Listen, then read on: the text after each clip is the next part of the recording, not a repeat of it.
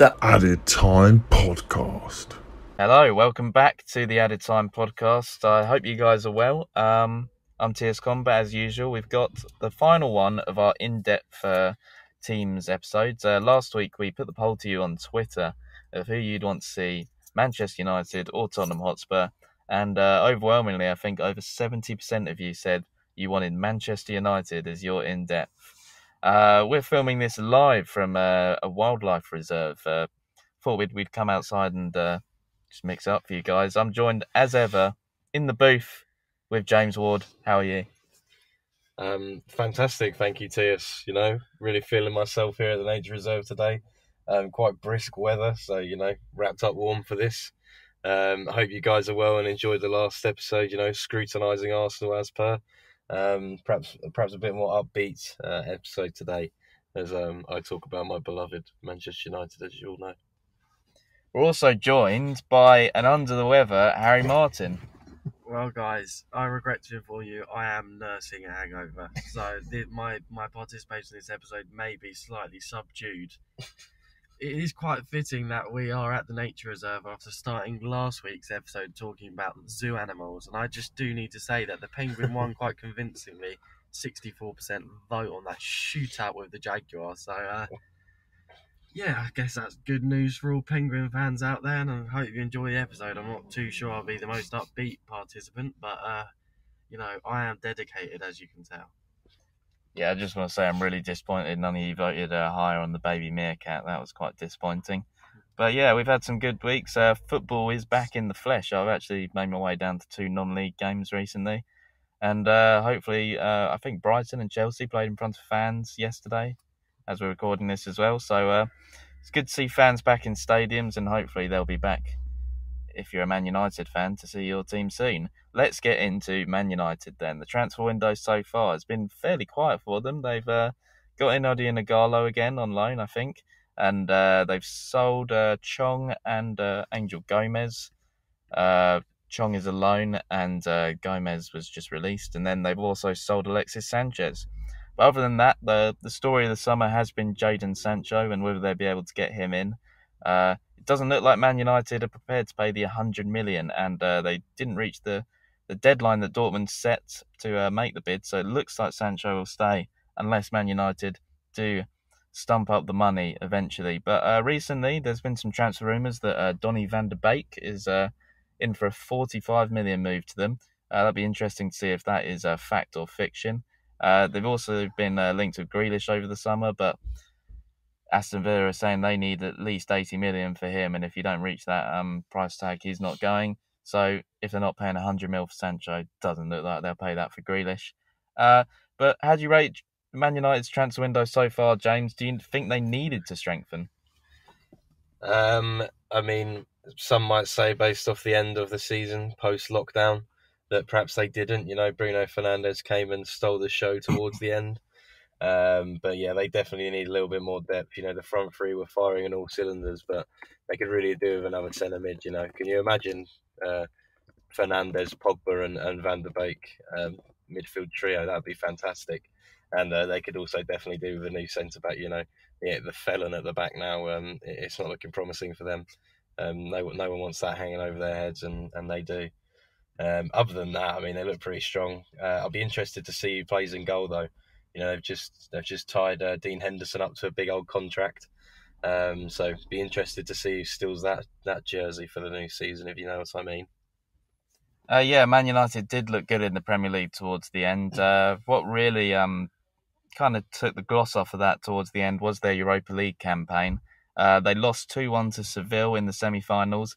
And overall in that game, you got to say, Seville just looked like a more complete team than United. Man United may have the names, but Seville were they were just a better team on that night, and I think it shows the gaps in Manchester United at the moment. Harry, what do you make of their Europa League campaign? Can you read too much into that? I thought they were the better team, to be fair. They had about a zillion chances against Seville. They just took their chances. I think Man United are very wasteful, and I think that comes into debate of where they want to strengthen, because a lot of fans, maybe some like Martial starting at striker, but personally for me, I think he is better on the left, cutting in on his right. I'm not sure he is a complete striker. Maybe selling Lukaku was a mistake, even though he didn't even win the Europa League. But I don't think you can read too much into it, because it is just a cup competition at the end of the day, and you can just get beaten and having an off night. I think their league form was very impressive. I think they do need some depth, because bringing like Jesse Lingard and that off the bench they're just not showing much ambition in the transfer market, unlike Chelsea, who are actually making a lot of signings. Who I think they were on 11th everything beforehand, and then now United haven't really made much progression or showed much ambition to win the league. And that's my thoughts on that. Yeah, I think for Man United this season, my doubts of them is whether they're going to get as many penalties as they did last season. Of course, they scored 10 penalties last year. And if they don't get that luck again next season in terms of winning penalties, then it's going to be about who can fill up the goals. Of course, Mason Greenwood was fantastic last season in his breakout year. He's going to get a full season now, James. He's had an England call-up. Is the hype real with Mason Greenwood? There's definitely potential there. He's probably one of the most clinical players I've ever seen play. At that age, he's fantastic. You look at players that are a similar age to him, players like Rhian Brewster who've had to go out on loan to get their minutes in, to then even probably not be given a chance at Liverpool. I think there's a massive gateway for Greenwood here. Rashford's led the way for United players to step into that position. And I think Greenwood's the next in line. I think he could be as good, if not better, than Marcus Rashford. And in that front three, he looks formidable, doesn't he? Yeah, what a player. Yeah, I think Solskjaer said he's the most two-footed player that he's ever seen. And he's played with a lot of good players, if you think back to his United days. And, of course, it'll be interesting to see how he gets on this season and whether he can make up for some of those penalty goals. But maybe they'll get the penalties anyway. A lot of talk around Bruno Fernandes and Pogba being instrumental for United this season. My humble opinion is that they can't really play in the same team, to be honest, because if you play Fernandes, it means you're playing with an 8 or a 10, and then Pogba has to play further back, which I think he really... If you're relying on Pogba to be one of your defensive midfielders, I just don't think that's his job. He's a fantastic player, but he's fantastic further up the pitch. Not as a 10, but more as an 8. And if you're playing him alongside, I think it's Fred that they have, it's going to be a struggle for them. I really think it will. I don't think they can play in the same team. And that's not Ollie's fault. I mean, well, it kind of is if he's signed them all. But it's about fitting the right team. Talking about Solskjaer, Harry, a lot of people seem to compare Solskjaer, Lampard and Arteta as though the three managers who have played for their clubs and now are managers. What do you make of Solskjaer in comparison to some of these other new managers on the scene, even though Solskjaer's been a manager for the best part of a decade? Well, yeah, that's exactly my point. 10 bloody years he's been a manager, so I don't even think they're really in the same category, and I think it's unfair to suggest that they are. I think Arteta and Lampard are actually new managers. For me, he is bottom of the pile. I think Arteta's the best, but as he should be currently, after having tutoring of one of the greatest managers of all time, you would think and hope that he would be quite tactically well like nous and know what he's talking about tactically, and I think he is, to be fair. And also on Bruno, he's on fraud watch. I don't know whether we're bringing this up, but he's on fraud watch for me. I think he is quite disappointing at times, and these penalties are just bail him out. So I think when they dry up, he could be in for a rough patch, and we'll have to see how he's going to handle it. Finishing up on United, let's look ahead to where they're going to finish this season. James, what are your ambitions? What do you think United's ambitions should be for this year? Do they need to just secure top 4 again? Should they be going for the title, or do you think they're not going to make the top 4 at all? I do think they're going to make the top 4. I don't think they'll be challenging the top 2, who, in my opinion, I don't think is going to be Liverpool or City. Well, Liverpool and City. I think it's going to be City and Chelsea. But I think it'll be Liverpool and United, scrapping for that third spot, that third and fourth spot. And I think, United might take the bacon on that one. They look quality at the end of last season, barring the Europa League exit. But, other than that, what is worrying is their sort of bottle job mentality at the moment. reaching, what was it, three semi-finals this season and winning none of them. I think that'll be worrying. Can they do it in the big games? That's the real question. Beat Man City last season, but I mean, other than that, can't think of many other huge performances in big games by United. So, I'll be worried about that if I was them. Yeah, I think the thing with United is it's a lot of good attacking players, but not great football for the attacking talent that they have. I mean, a lot of the time they do just get away with getting the lucky penalty, and I don't actually have very high hopes in this season. I think they'll barely make to the top four. I don't think they will. I mean, we'll get into our season predictions very soon this week. But Harry, what do you think? I think they will. I don't know. It's really hard to call because I think Arsenal looked really promising last night in the Community Shield, and I don't really know. I think it's really hard to call the top five because I think any of the teams could come in any position. So, but I definitely think they'll be in the top five, about where they are last year, and definitely with a few signings like Van der Beek, as mentioned previously. I definitely think they'll be there and thereabouts because they do have an immense amount of quality. It's just the depth that they're lacking to compete with Liverpool and Man City and sorry about that, Chelsea now in that next season after a lot of signing.